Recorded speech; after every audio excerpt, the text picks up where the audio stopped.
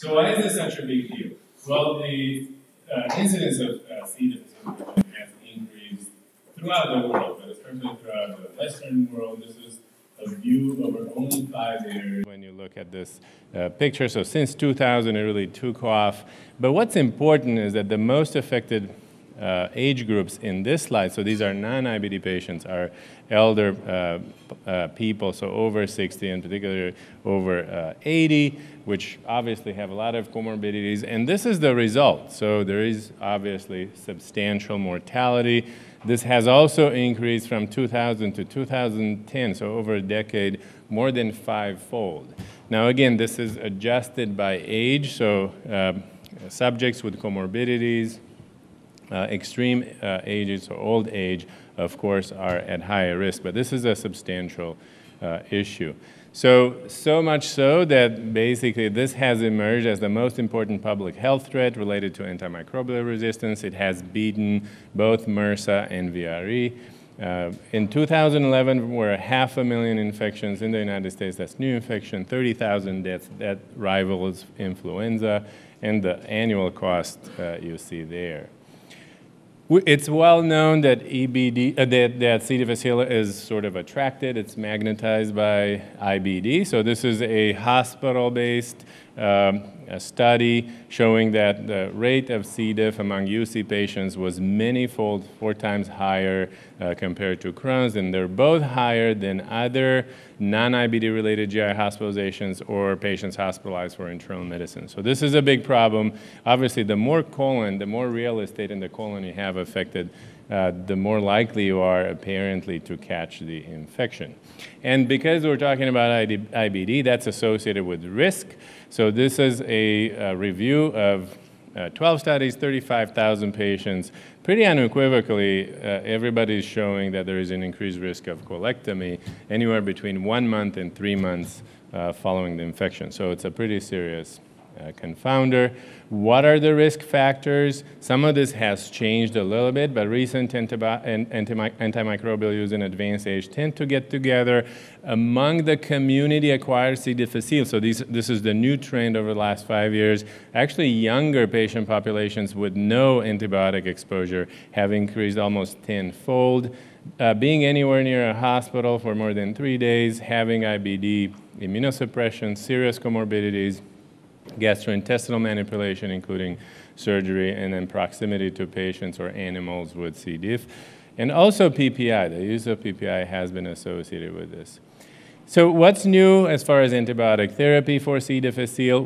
Now we have 3 strikes against metronidazole. The 3 society guidelines, AGA, ACG, and IDSA, have dropped it from first line, so it's no longer considered a first-line antibiotic. Fecal transplantation is considered acceptable or recommended in both immunosuppressed and immunocompetent patients, and we have a new class of drugs, monoclonal antibodies. So this is an older study, comparative study, single center metronidazole versus vancomycin, first C. diff infection. As you can see, for mild infection, there wasn't much of a difference, although there was a numerical trend. But patients with more severe infection, vancomycin was significantly better, faster resolution of diarrhea by a day and a half, with a relatively small number needed to treat. Since then, this is 2007, more than 10 years ago, there have been 2 additional randomized trials showing that vanc is superior to metronidazole for any severity of infection. So with that, pretty much metronidazole was slashed off as first-line therapy. There's also slightly increased risk of resistance. And what's also very important is because of this recycling of the metronidazole through the small bowel back to the liver, it doesn't actually reach the colon once the diarrhea has resolved. So that durability of response is less compared to, for instance, vancomycin. So these are the 2 kind of stars in the C. diff therapy. So vancomycin versus fidaxomicin, which is a bug-directed antibiotic. Randomized trial, fairly large size, showing overall first pass clinical cure identical, but the risk of recurrence was higher with vancomycin, and therefore, as far as what these investigators called global cure, so long-term eradication without recurrence, was a little bit better with fidaxomicin versus vancomycin. Of course, this is now FDA approved. You see the dose there for fidaxomicin. So the next two slides are probably the most important as far as antibiotic therapy. If you want some take-home messages, remember this is based on disease severity. This is the most recent iteration of the IDSA guidelines. So initial episode mild, meaning normal white count, normal creatinine, either vancomycin 4 times a day for 10 days or fidaxomicin also for 10 days. If neither is available, then use metronidazole also for 10 days. Initial episode severe, white count over 15,000 or creatinine higher than 1.5. Same thing, but metronidazole is not even there under any circumstance. And then initial episode fulminant or complicated by shock, ileus, or megacolon. Higher dose of vancomycin, so 500 milligrams 4 times a day, in addition to vancomycin enema and IV metronidazole. So that's when metronidazole comes back a little bit. How about recurrence? First recurrence in general, we used to say that should be treated as the first episode. Now that has changed. So because metronidazole is really not used so much anymore, this is what IDSA essentially recommends as a first recurrence, so a tapered pulse course of vancomycin, recognizing that the evidence behind that is relatively weak. If vancomycin was used as a first-line therapy, then fidaxomicin should be used as a first recurrence for 10 days. For second or more recurrences, again, vancomycin taper pulse, or this is sequential therapy, vancomycin with rifaximin. There is one study about that, so 10 days plus 20 days, 1 month total. Fidaxomicin again, but only 10 days, or FMT. And this is where the monoclonal antibodies also belong in this group. So remember, as far as recurrent C. difficile, that most C. diff patients respond to standard therapy, but there is a linear increase in risk. So with each subsequent recurrence, your risk goes up, so that by the second or third recurrence, the majority of patients will relapse. So this is an immune deficiency disease in some sorts. If you don't develop antibodies against the toxin, you're at very high risk of recurrence. And number two important message here, that the risk of recurrence is double right off the bat in IBD patients. Beware of some traps. These are diagnostic traps, so overdiagnosis in the molecular testing era. There's several studies, basically 2 of them have shown that patients who are PCR positive, toxin negative may actually be colonized, not infected. And in both of them, this was, I think, from in California, UC Irvine or UC Davis. The 2 weeks outcome were no different in patients who were PCR negative if they were treated without antibiotics, just with antidiarrheals and supportive therapy. This study actually followed them up even longer and saw no difference in outcomes between PCR positive, toxin negative patients when they were treated with symptomatic therapy alone. And another study from a referral center found that 1 in 4 patients referred for FMT for recurrent C. diff had actually a different diagnosis. So that said, the first episode of recurrent C. diff is not trivial, especially with healthcare-acquired older age groups. There is a significant mortality. Even for community-acquired, these are younger patients, morbidity and mortality is actually significant. So this is the famous vancomycin taper pulse regimen. I think this would be a good take-home message again. There is not strong validation, but it's been described in more than one paper. So 2 weeks of the standard protocol and then 2 weeks of taper, as you can see here.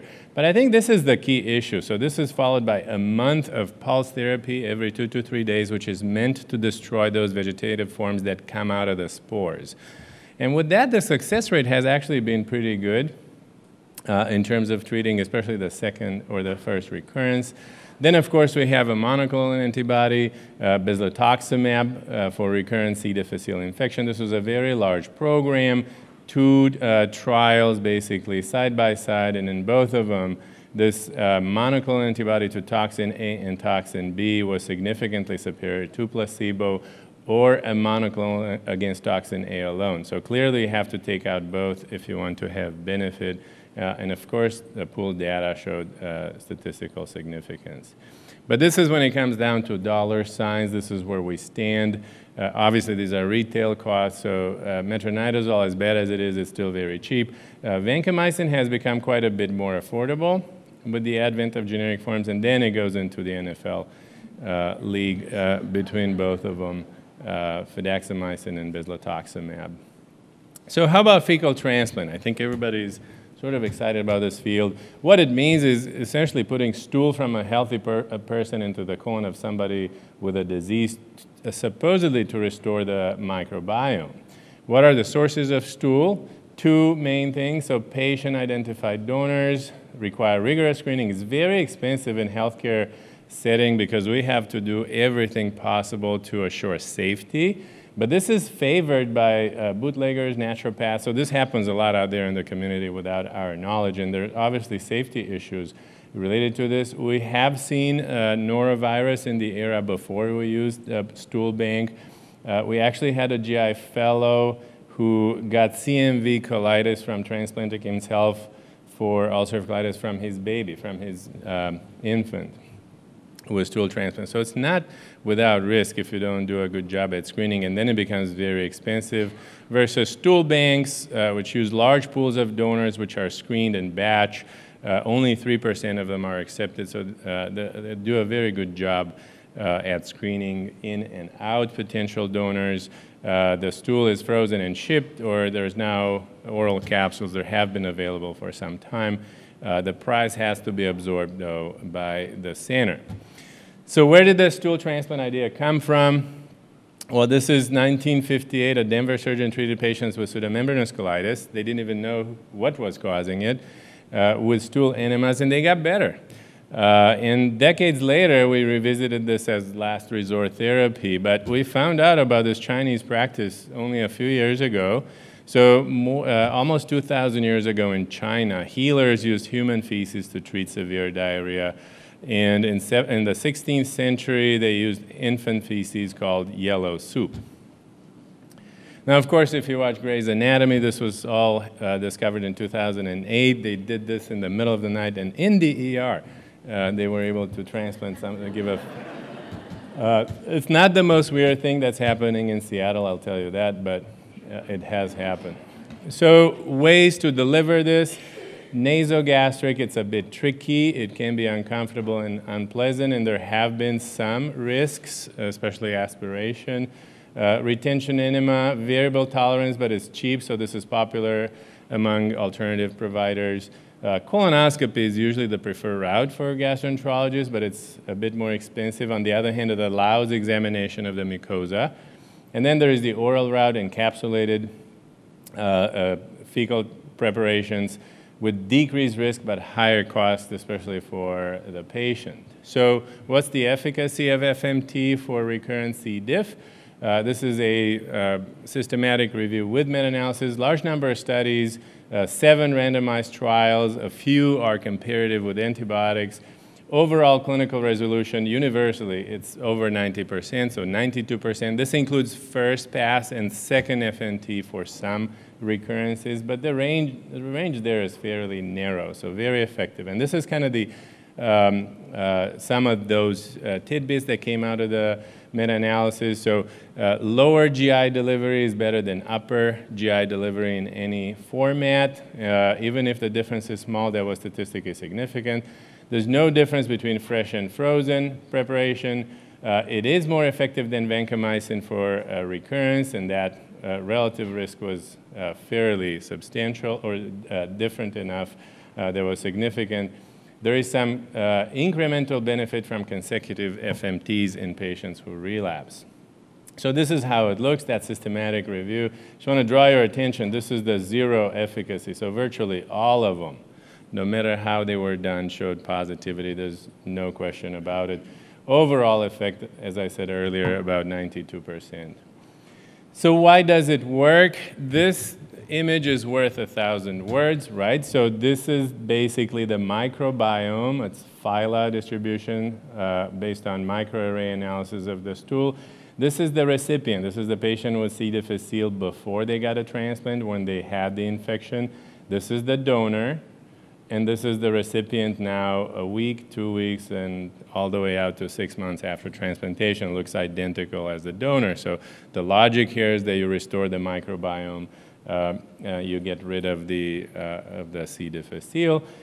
Remember, so the reason this was renamed Clostridioides is because Clostridia are actually good guys now, so I think they are trying to avoid confusion. But is this really all the answer? This was a small study, but it was published in a high-impact journal in gastroenterology a couple of years ago.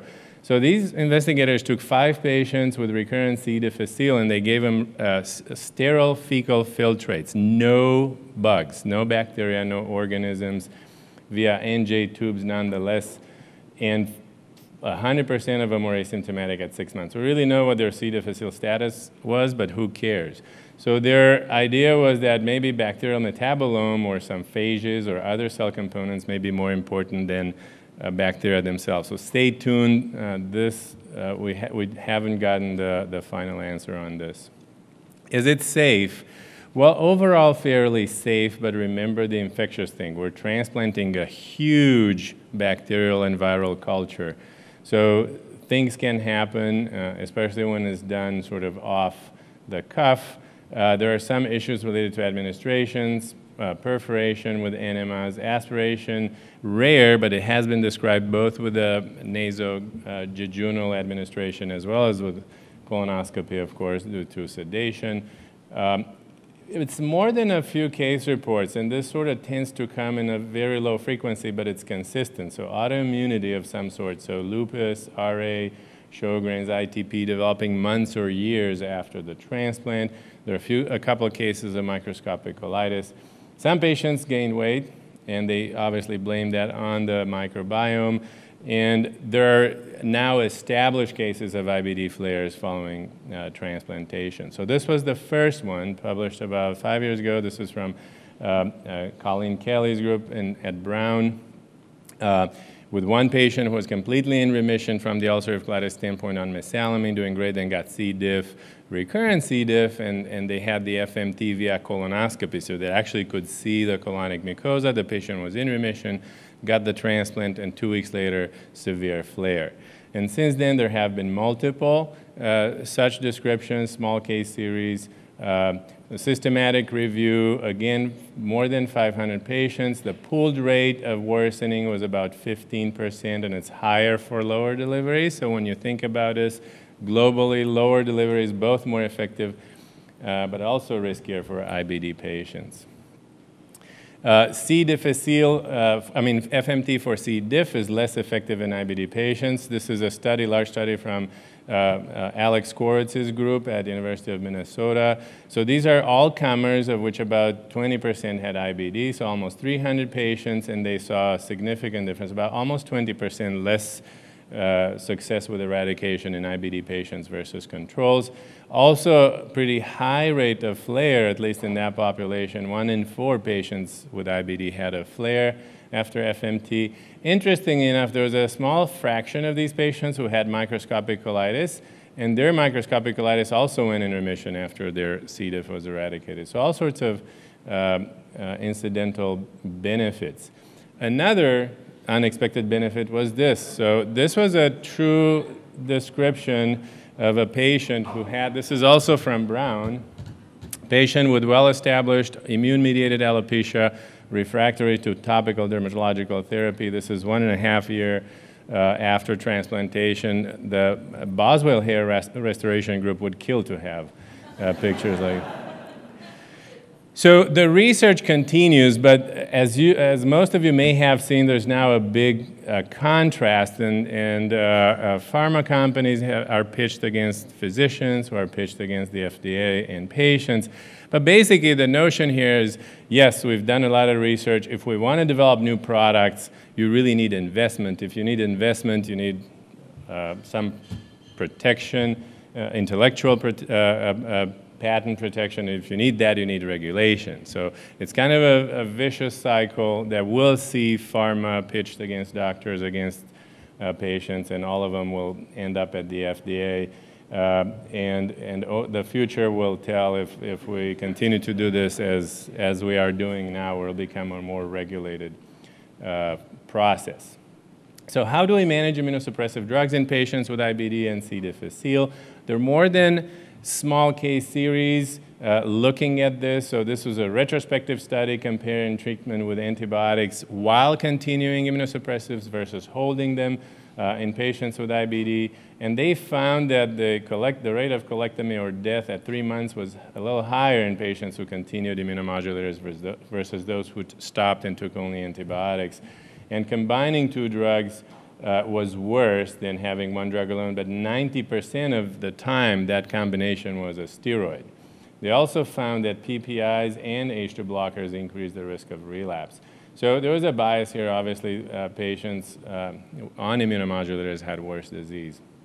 Another study from Canada, large IBD database, found that steroid initiation increased the risk of C. difficile by 3-fold compared to initiating other drugs, including biologics. So infliximab and immunomodulators, thiopurines, had no association. And finally, this is another study, again, looking at steroid initiation after C. diff diagnosis. So this is a patient coming in with a flare. You find the C. diff, you start the antibiotic, and then you start the steroids. That sequence increased the hospitalization length by 2 days, increased the risk of colectomy 5-fold, and more frequent ICU admits. The adverse effects were obviously worse in UC patients. And interesting enough, at least in that retrospective analysis, the use of immunomodulators and biologics was not associated with an increased risk of adverse events except for readmission. So society guidelines are kind of congruent on this. The ACG, this is relatively old now, conditional recommendation saying that ongoing immunosuppression can be maintained in patients with C. diff, although dose escalation should be avoided. AGA, a bit more clear, I guess, withholding immunosuppressive therapy in patients with C. diff infection and severe flares cannot be recommended. Treatment may be escalated if no improvement after starting antibiotic. And there is limited vedolizumab data, but that is reassuring as far as treating C. diff. So how do we prevent primary C. diff infection? Infection control works. There are several studies showing that all that stuff that we're doing in the hospitals is effective: contact precautions, hygiene, case finding. Antibiotic stewardship, one of the most effective interventions on a hospital basis. Minimize the use of PPI and possibly the use of probiotics, but only for primary infection, so to prevent the first ever C. difficile infection. So this is that data with probiotics for primary prevention. I think what's interesting here is that single bug products like Saccharomyces boulardii, for instance, not effective, but when you look at products that combine more than one organism in the probiotic compound, they seem to be effective. So it's possibly that if we have combination of bugs in the probiotics, you can prevent the primary infection. This was a study from Boston, hospital discharges, 100,000 hospital discharges, so retrospective analysis, but it's almost a perfect dose relationship, so keep that in mind, the association between anti-secretory, this is acid anti-secretory therapy, and C. difficile infection. So placebo versus H2 blockers, once daily PPI or more than once daily PPI, almost linear relationship for recurrence. So keep that in mind. Perhaps if you have the opportunities to turn down the dose a little bit. And then investigational drugs, of these, the most promising appears this, which is an even more selective antibiotic for C. diff. So it has a even less impact on the overall microbiome compared to fidaxomicin. I think that's now in phase 3. So in conclusion, C. difficile infection has increased substantially in the last 3 decades. Patients with IBD are particularly at risk. Vancomycin should be first-line therapy. Recurrent C. difficile is common, but beware of false positives. Fecal transplant is a valid treatment for recurrent C. difficile, as is pulse taper vancomycin. Immunosuppressive medications do not need to be withheld in IBD patients, except for perhaps lowering the steroids. And that was the last slide. Thank you very much.